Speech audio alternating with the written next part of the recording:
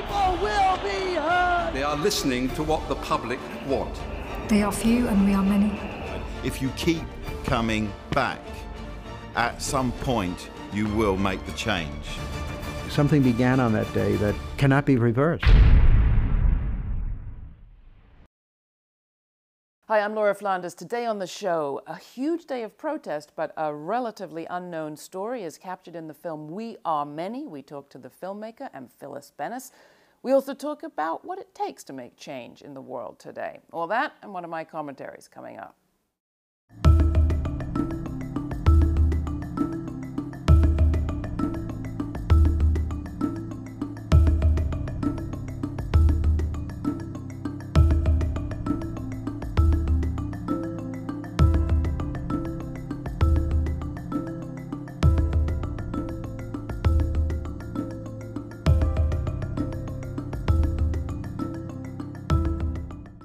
February 15th, 2003 saw millions of people in the streets in 800 cities on 7 continents. It was a huge day of protests to stop an impending war on Iraq.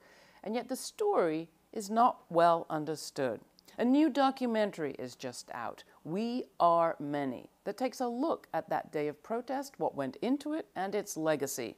Here to talk about the film and the movements is Amir Amirani, a longtime filmmaker for the BBC, and Phyllis Bennis, a fellow at the Institute for Policy Studies and an author of, among other things, Challenging Empire. Welcome to the program. So glad to have you. Good to be here.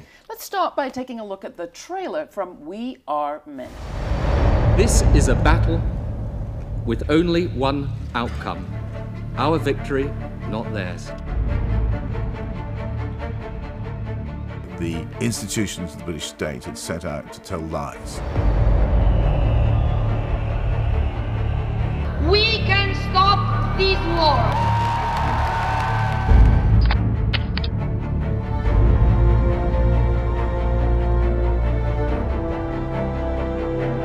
Virtually everybody I know was on it.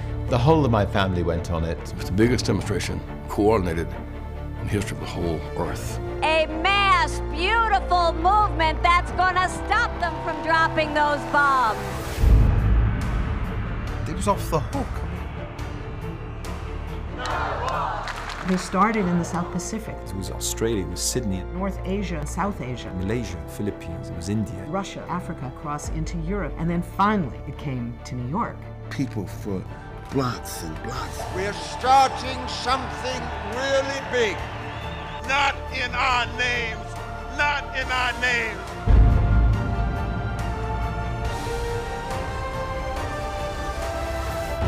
You know, sides of protest is like deciding, well, I'm going to decide policy based upon a focus group. This bastard is actually going to take us to war. The American people do not want this! It was over. Back up! Back up! These were lies. I'm giving them back.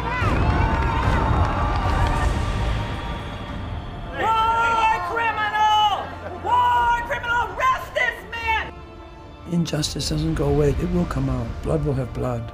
The demonstrations did not stop after the invasion of Iraq. They went on. That spring of 2003 was really the beginning of the democracy movement. That's when hell broke loose in Egypt. Oh my God, oh my God, oh my God. The first thing people of my generation say is we live to see it. This revolution has been in the making for at least 10 years. The people will be heard. They are listening to what the public want. They are few and we are many. If you keep coming back, at some point you will make the change. Something began on that day that cannot be reversed. The movie really takes you back, of course. Phyllis, I know you were in the streets in New York, as was I. Well, let's start with you, Amir. Where were you? I was in Berlin.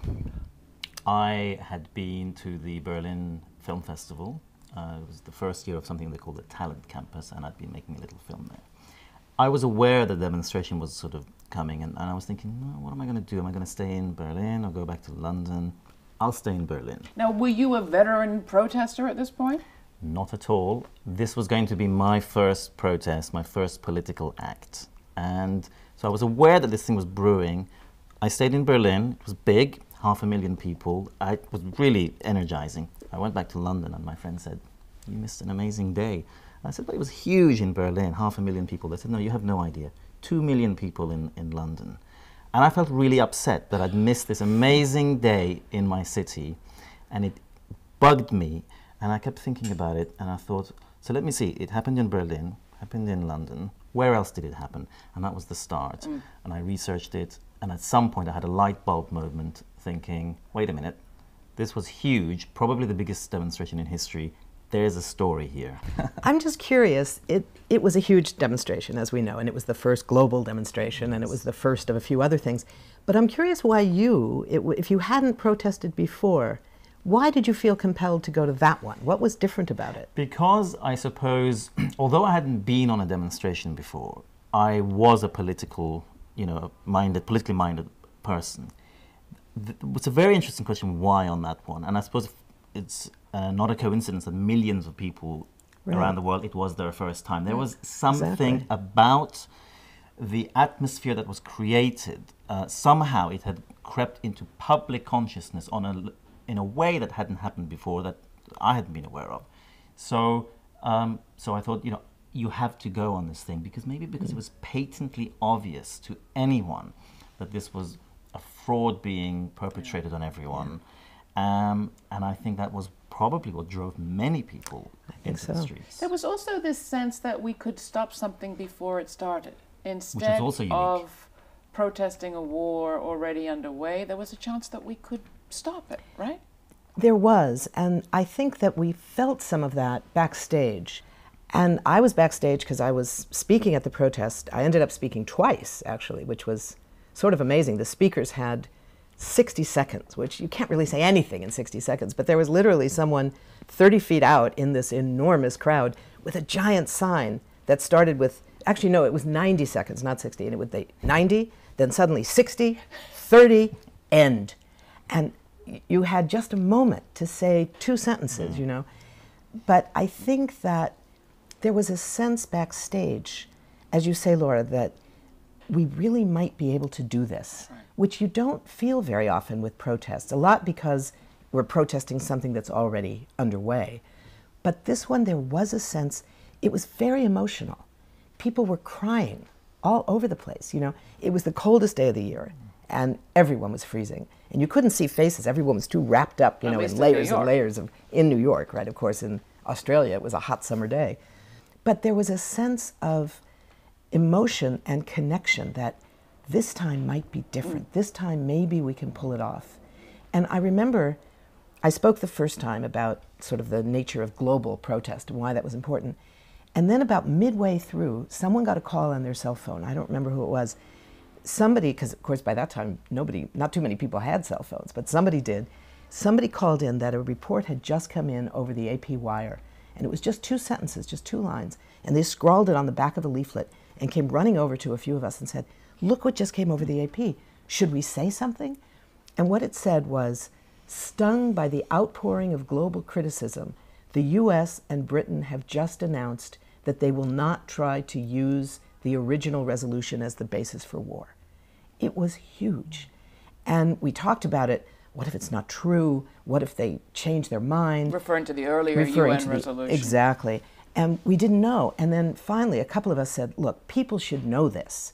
People should know why this is important. And I remember Leslie Kagan turned to me, and she was the MC at the moment, had been one of the main organizers of the protest. She looked at me, she said, "Well, Phyllis, you're our UN person." I had been at the UN that morning meeting with Kofi Annan. She said, "You've got to read it to people." So she pushed me back out on stage for the second time. And all I said was, anybody here who thinks that what we do here today doesn't matter, listen up. I still want to talk about this idea of the other superpower, which Patrick Tyler wrote about in the New York Times. It's mentioned in your film. You've picked up on it, Phyllis. It was almost the title for your wonderful book, Challenging Empire, I know. And yet, even in the film, Leslie Kagan, one of the organizers who'd been organizing demonstrations like this for decades, says we were not strong enough. Right. And I couldn't help but think, we're still not strong enough. And saying there's a power doesn't make it powerful, doesn't make it true. And where do you see power to do change, to force change, to make policy be different? I think that we have enormous power. We don't yet have the power that we need. You know, in the Cold War, there were two superpowers. They weren't equal. You know, the US still dominated and it ultimately won the war. That doesn't mean the Soviet Union was not a superpower that was contending with US power. Patrick Tyler's piece, I think, was important partly because he identified the significance of global public opinion. But I always thought also that what made it a, quote, superpower was that that mobilization of social movements, of civil society around the world was powerful enough to push governments. So we had what became known as the uncommitted six in the Security Council. These were 6 small, weak countries that could never alone go head-to-head with the US. They would collapse in a minute because the US was putting down pretty significant threats against them. Chile, Angola, Pakistan, Cameroon, Guinea, I'm forgetting one more, Mexico. All of these are countries that depend on the United States. Every one of them said no. And the reason they were able to was that their own capitals were flooded with people demanding that they say no, because people were challenging not only what the US was doing, but their own government's collaboration with it. So the biggest protests were in London, Madrid, Barcelona, the places where the governments were allying themselves with the US against popular will. So this notion of it being a superpower doesn't mean that you always win.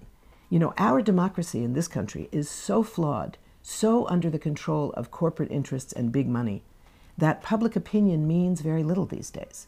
That doesn't mean that it's not the necessary first step. There are people, I'm sure, watching this who are pulling their hair out about what's happening now.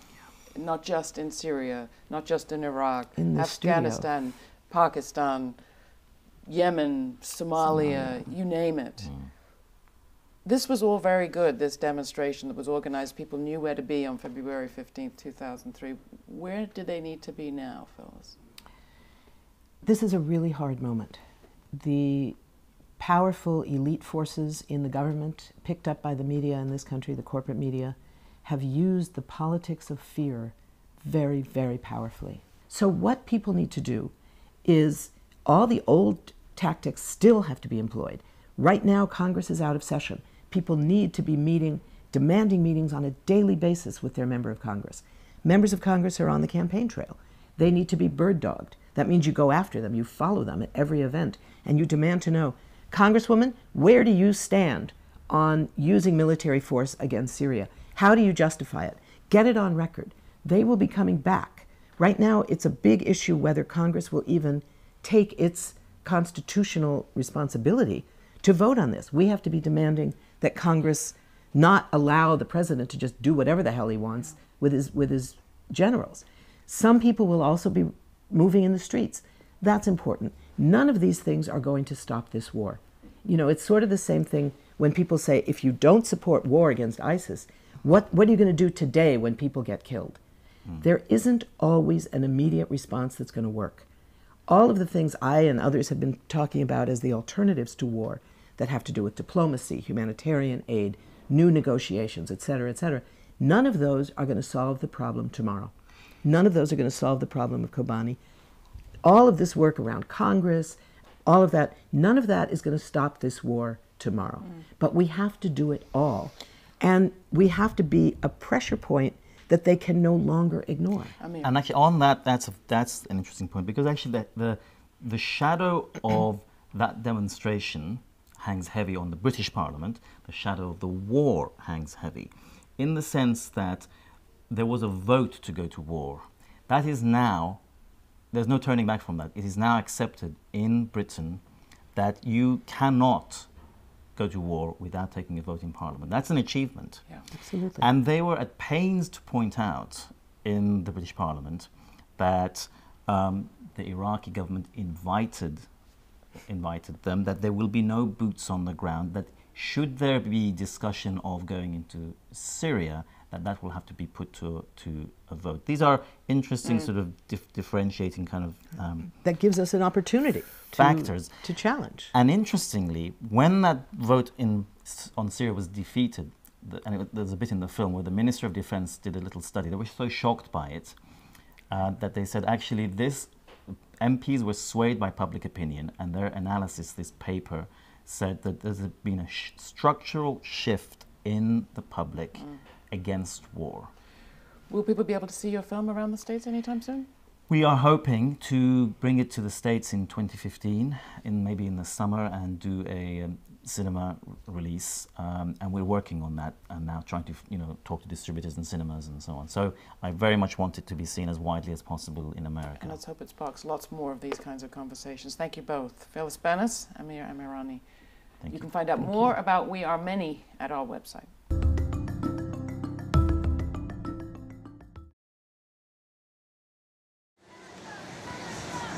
Okay, let's read it to everybody. That's what he said. Read it. Right off his own.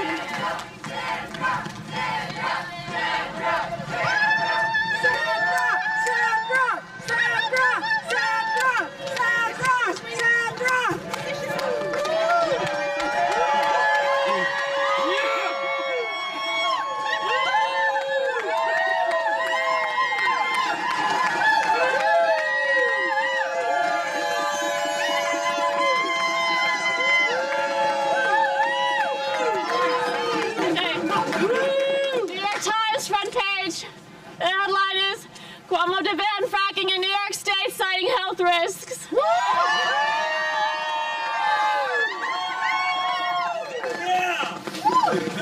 The Cuomo administration announced Wednesday that it would ban hydraulic fracturing in New York State, ending years of uncertainty and concluding that the controversial method of extracting gas from deep underground could contaminate the state's air and water and pose unestimable public health risks. How many times have we said those things?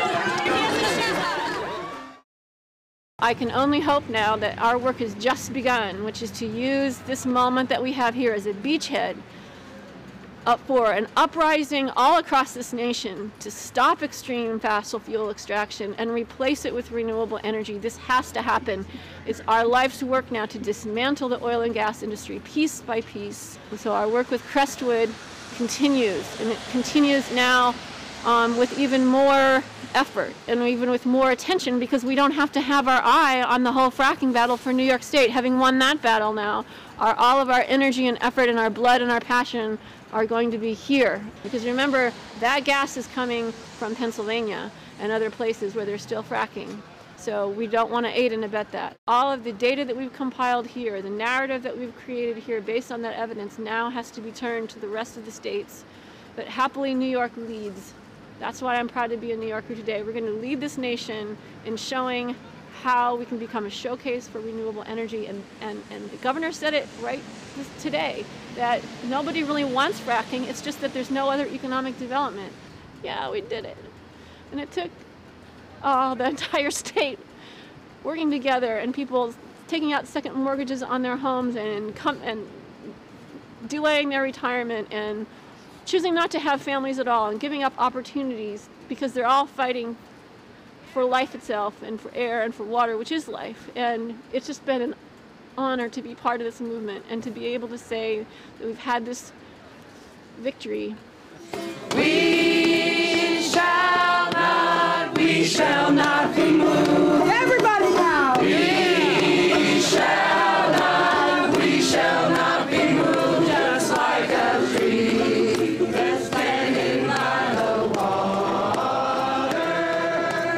We shall not be moved.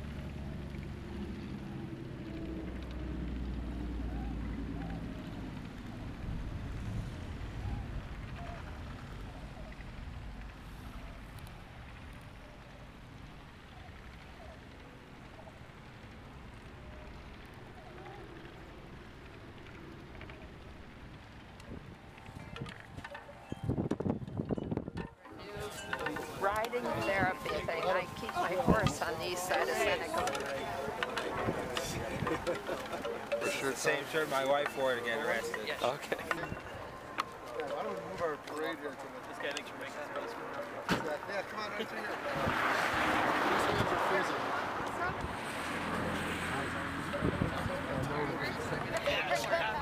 I was just gonna go take one. I'm like, can you somebody up that way? We took off running. It's like, oh, this is fine. I want to go run. You guys want to sit up for a photograph? Solidarity. Yeah. There's a crossing posted sign. Rescue the rest are on the other side.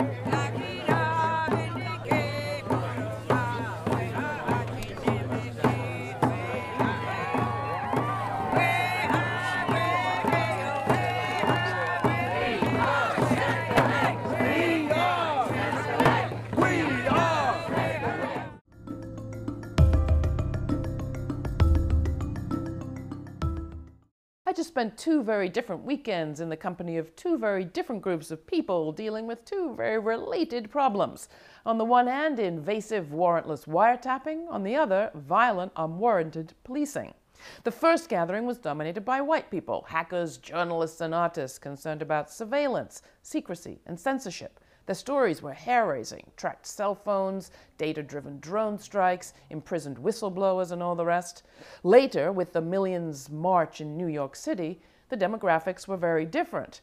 Predominantly African American, the triggers there were police brutality and killings in communities of color, as well as official impunity in the slaughter of, among others, Eric Garner, Michael Brown, 7-year-old Ayanna Stanley Jones, and 12-year-old Tamir Rice. The list just keeps growing. The 2 groups and the 2 events differed, but they put me in mind of a single story, the one about feeling the elephant. You know the one. In the story, a group of people who can't see very well are trying to learn what an elephant looks like by touching it, but each is feeling a different part of the animal. So, is the monstrous creature mostly tusk, all tummy, or overwhelmingly trunk? Compiling the big picture is no simple matter until the touchers start comparing notes, when it all comes together. Depending on who is doing the touching today, our monster feels like drones and wiretaps or guns and chokeholds. But can we agree we're touching parts of the same elephant? It's not affecting all of us the same or all of us equally or with the same result, but it's one big problem, isn't it? From our government's urge to control global communications and punish dissent, to our beat cops' demand for total obedience, too many of us are being too policed too brutally with too little accountability to grievous effect on our shared body politic. Coming together could make us smarter quicker. In just one example, in an interview with The Nation magazine, NSA leaker Edward Snowden asked recently, the question is, particularly in the post-9/11 era, are societies becoming more liberal or more authoritarian? Frontline communities of color could have answered that question right quick, and they might have suggested that 9/11 doesn't have much to do with it. Drones or chokeholds? Our elephant is rampant policing. Now, if only all those who've been feeling it, tusk and trunk, could feel their way towards one another and make common cause to tame it. Write to me. Tell me what you think. Laura@grittv.org. And thank you.